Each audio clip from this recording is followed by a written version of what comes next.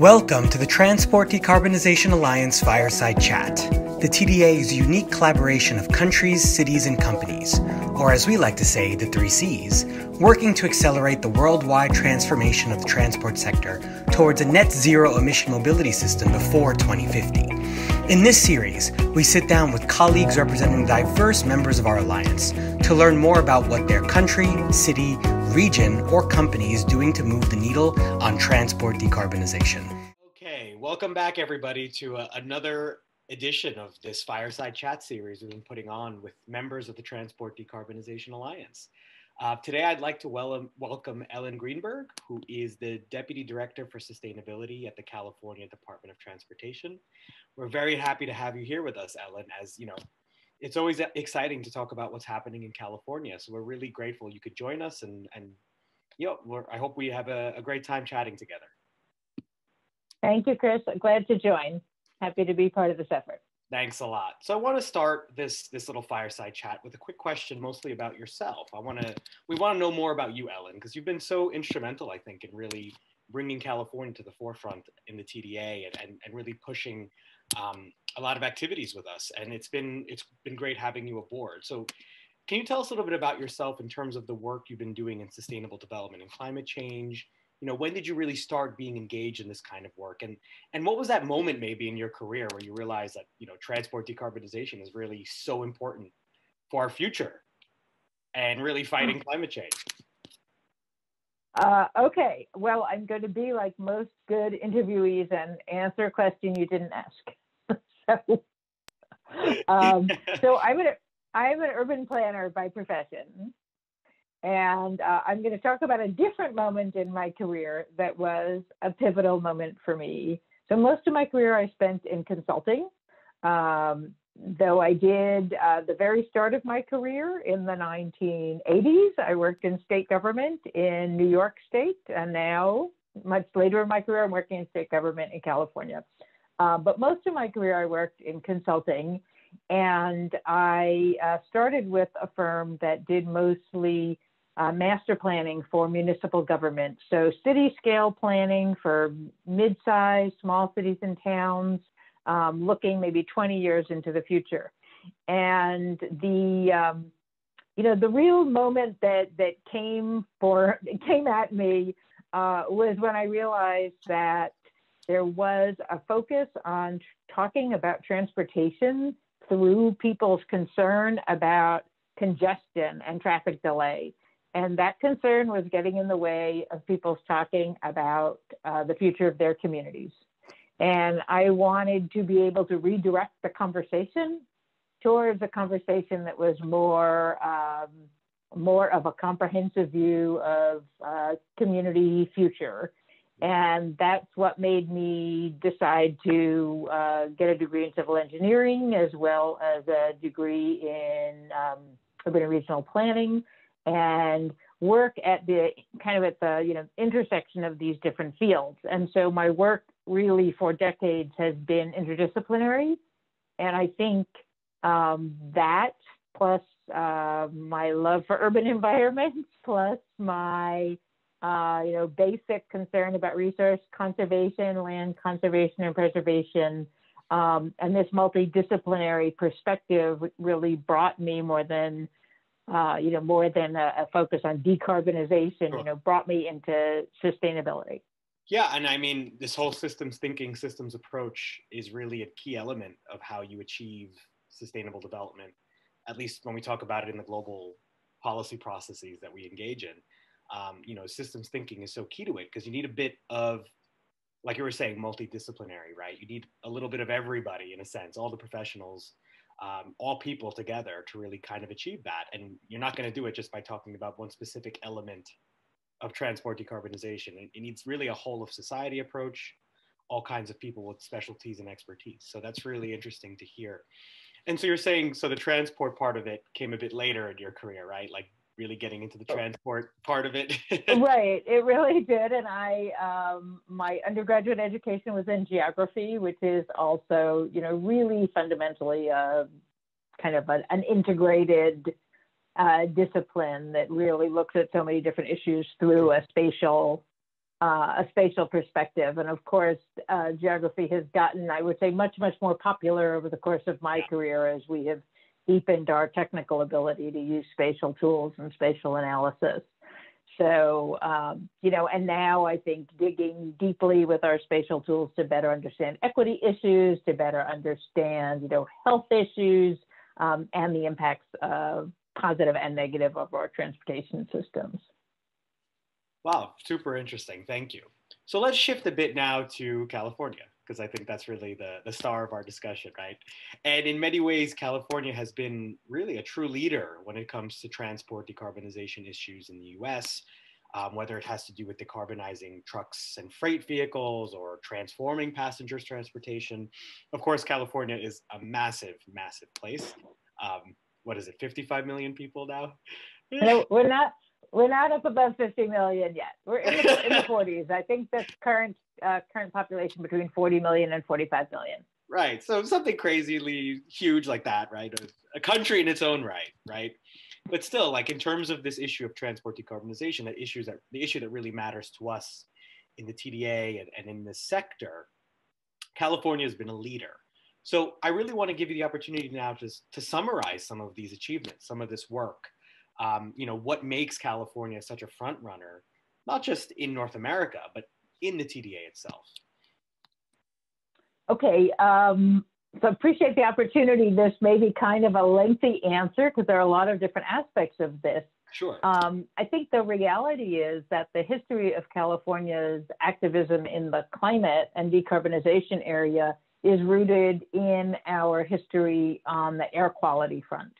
And our history on the air quality front really comes from having bad air quality and an activist, an active state response to, the world famous smog in the Los Angeles basin, in the San Joaquin Valley, which is the central inland valley of California. And having the early experience of recognizing the connection between auto emissions and smog. And I will say that one of the great things about living in California across the decades is really understanding the long-term efficacy of those regulations, of emission standards. And I have grown children. I had the experience of being with my children and my husband in the Los Angeles area and admiring, some mountain views. And my husband, who lived in Southern California decades and decades and decades ago, saying that when he was a kid, those mountains were not visible. And so, we've seen the benefits of regulation in terms of public health and environmental quality. And what I see in terms of the changing attitudes towards these policies is how important it is to keep the public, keep younger generations of professionals and the public aware of the fact that the air quality we have now, we're still working, obviously. We still have, we're not at the point we want to be. There are still impacted areas and impacted people. But we are seeing and experiencing a lot of benefit from decades of attention to this issue. So we have a pretty complex state government, and our role in air quality regulation and vehicle regulation really was initiated before the federal government passed, the US federal government passed the Clean Air Act amendments in 1970. So most of the air pollution control policy across the country was started with the Clean Air Act amendments. At that point, though, California was granted a special position, a waiver to the state to enact its own regulations. Right. And that waiver has been critical because through that waiver, California has actually been out ahead and imposed and enforced regulations more vigorous than the regulations imposed at the federal level in most cases. This is actually not my area of expertise. I want to point to that. That has happened through the work of the California Air Resources Board, And some of the Air Resources Board staff has worked with us as part of our TDA kind of community within state government. So for folks who want to learn more about that, there's a lot about the history of our vehicle fuel and emissions regulations on the Air Board's website. So I'll point folks there for more information. So the Air Resources Board continues to be key in this work. They prepare the state's climate strategy, which is called the Scoping Plan.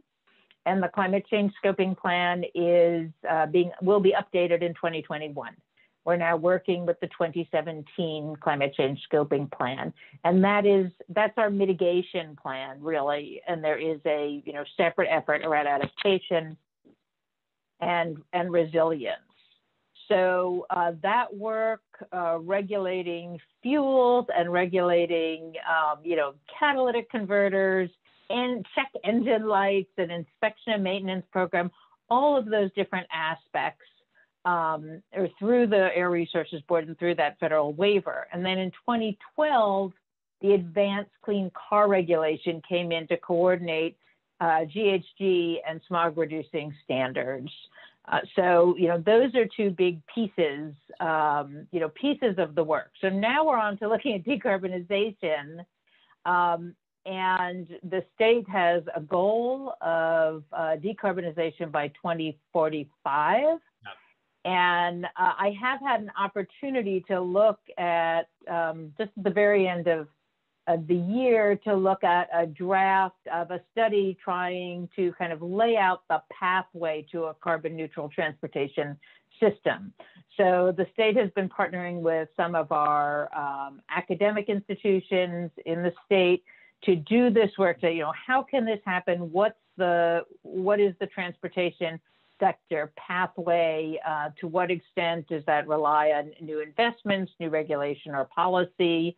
And that's looking at, the vehicle sector and fuel sector, and as well as looking at vehicle miles traveled or VKT and auto use. And my professional interest for a long time has been on that side of things, really looking at how we can move away from the level of auto dependency in a lot of communities towards a higher level of active transportation, towards more efficient automobile trips. So not necessarily, no one's driving, but how can we support more efficient and higher occupancy travel when we are, taking trips that make sense by driving, or when we're households that rely on driving for whatever reason. So that kind of investigation into the pathway is something that's ongoing now.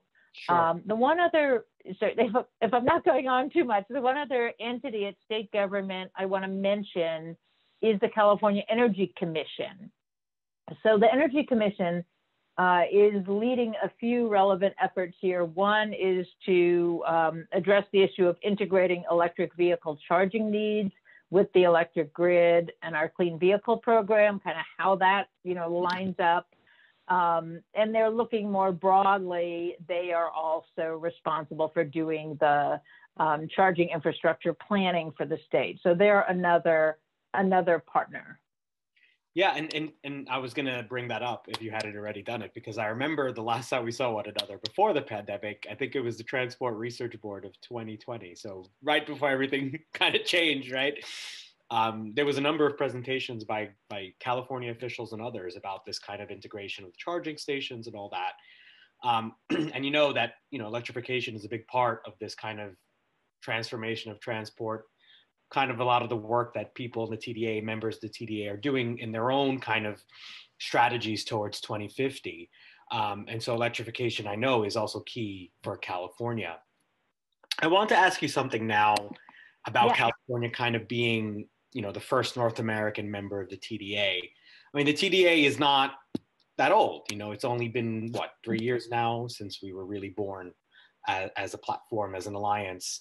And I think it's really important that we continue to engage regional governments, right?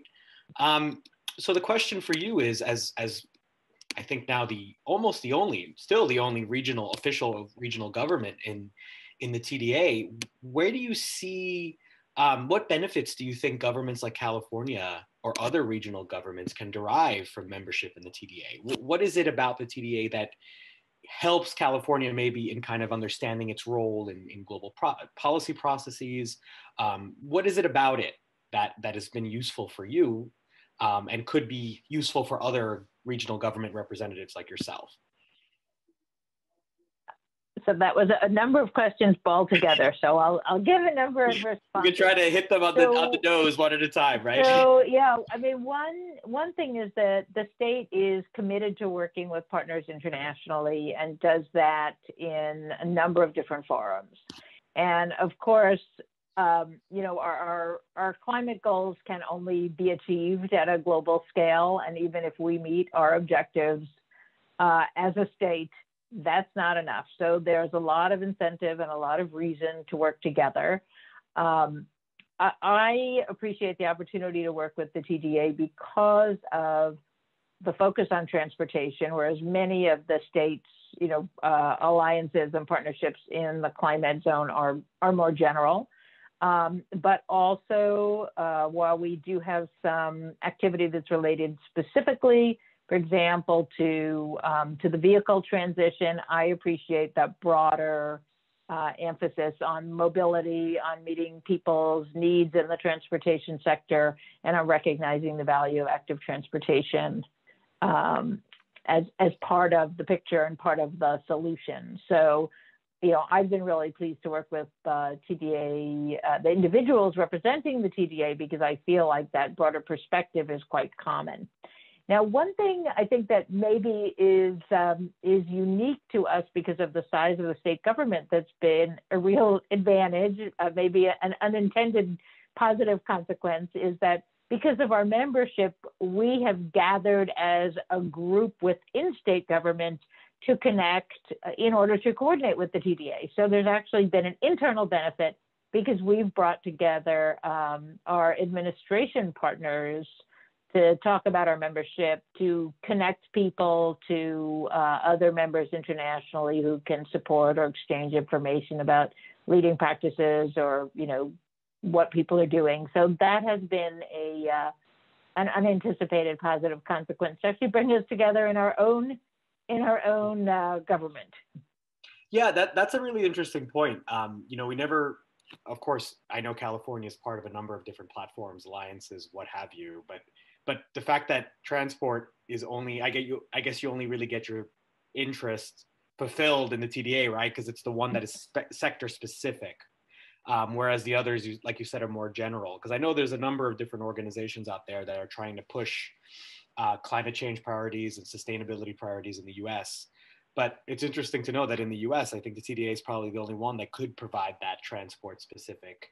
Well, I think especially when we look at the active transportation together with the zero emission vehicle and decarbonization emphasis, because we are, you know, we do have international organizations that are focused on the zero emission vehicles and on the vehicle transition. But, you know, my angle, and of course, since we are the owner operators of the state highway system, it's Right. about far more. It's about far more than just the vehicles. Yeah, and that's a good point of bringing up the highway system, right? Because having regional governments and subnational governments in the TDA, I think, I mean, in many ways, the governments you represent have so much ability to make a change because of just the sheer number of roads, especially in the US, right? So many roads are controlled by the State Department of Transportation. And having those kinds of people, those kinds of folks who are engaging in the global work or engaging in the TDA really can allow for some kind of catalyst for change. Because we know that people like you really have so much impact around how you can manage the decarbonization of your state, of your city, of your municipality, what have you. So yeah, I think this is something that we need to really promote, seeing how California is a key, not just a key member of the TDA, and not just one of the only regional members of the TDA, but it's California. It's just a massive place.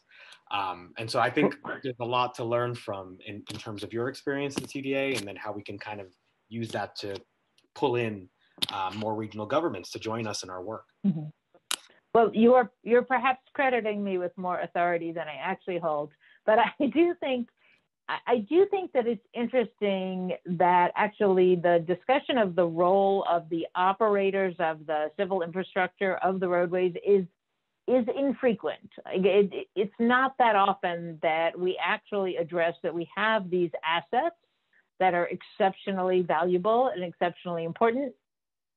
And that when we're talking about climate, often, again, the owner-operator role is kind of left out. But one of the focuses that is really emerging for us in California is a focus on our investment decisions. And I'd say at long last, a real emerging recognition that, what we build influences people's travel behavior, that there is a feedback loop, that the availability of capacity influences how much people drive, obviously influences our land development patterns, and that our history, which is a history of building capacity in response to demand, is now something that we're looking at very differently. It's not just because of the climate consequences or the environmental consequences. It's also because of the cost of maintaining an asset if the asset keeps growing, and our revenue streams are not growing in proportion. It makes me also think of the phenomenon of induced demand, right? Like for so long in the US especially, planners were just like, well, we just need to build more roads or more highways, and that will make all this congestion go away. And we learned that the opposite is true, right? It's really interesting to read about that. I'm not new to the transport sector anymore, but my work before was always in sustainable development. But then focusing just on transport, you learn so much about how so much planning may have gone wrong in the past. And in reality, like quick fixes could actually change a lot of things. So it's right. good to hear that. So we are, yeah. So we are, that phenomenon of induced demand, which is, the behavioral response to a lower cost, right, or lower travel time or improved reliability, that is now the focus of our analysis of the impact, the transportation impact of investments in our highway system. So that is a change that I've been working on directly with colleagues in other parts of state government. And that's a huge change. Just recognizing that phenomenon and naming it, is very new for a lot of folks in the department. It's a real paradigm shift because I'm from New York City. That's where I am. It's where I've been quarantining. Even people like in New York who use a lot of public transport, who don't necessarily drive very often, that paradigm shift, that mental shift still hasn't even hit many people who don't drive that often. We don't think about how a lot of what we have in terms of our road systems are actually not encouraging us to drive less. They're encouraging us to drive more in some way. And people don't realize that it really does require a bit of a mental shift. And it's a difficult struggle, but I think, with people in leadership who understand it, we can actually see that change, see that shift. Because in places like New York, where we have the Vision Zero, right? We're trying to limit, we're trying to increase road safety by limiting speed limits and doing something about, just safety on the road in general to protect passengers and to protect pedestrians and others. For a while, people were complaining nonstop. And now we're seeing, like you mentioned before, we're seeing the benefits of these policies and regulations. And suddenly everyone's happy about it. But in the beginning, constant complaints. But these are deliberate regulations and deliberate policies that have actual, thought and science and history behind them. So it's really important to get things going. So and I think, yeah. No, go ahead. I was just going to say, safety is always the top priority of our department. And, a further consideration is that, when in terms of our long-term goals, but when we have a system, if we succeed in bringing down vehicle miles traveled, it is a fundamental contributor to congestion. It is a contributor to collision rates. And so bringing that down, we're having challenges now during the pandemic with speeds. So, the various components are related in fairly complex ways. But in terms of our aspiration to bring down auto dependency and hopefully to reallocate roadway space in some contexts to active transportation or to dedicated transit capacity. All those things should also, in the long term, contribute to a safer environment. Yeah, and I just wanted to go into a bit of a different matter now, but definitely related to California's work in the TDA. But just to ask you about recent trends in the U.S., especially around climate and sustainability. What do you think about the fertility of the moment now for recruiting more U.S. city, state, and company members to the TDA cause? I mean, as you know, the TDA brings in the 3 Cs, countries, cities, and companies. But when we say cities, we also mean regions. How do you feel about the possibility now of kind of really increasing our outreach in the United States and in North America, maybe in general? I know you do things in Canada, with Canada, Canadian provinces and others, but what do you think of this possibility now? So I guess, the first thing that occurs to me is right now, there's a lot of focus on the renewed enthusiasm in the federal government and the, very active, immediately active right out of the gate on climate and transportation, and on the potential for infrastructure investments to be part of economic recovery as part of our environmental justice and racial justice efforts. So I would say that in the very short term, the focus of a lot of our states, regions, cities is going to be on reconnecting at the federal level, or connecting with the Biden administration. And I do think that's taking energy and focus. But my hope is that that the overall activity associated with the climate efforts, decarbonization activities, is going to drive an interest, in a higher level of cooperation. And certainly, we already see from the Biden administration the expression through executive orders, through the establishment of cabinet level positions that that climate is an international issue, that is an international relations and security issue.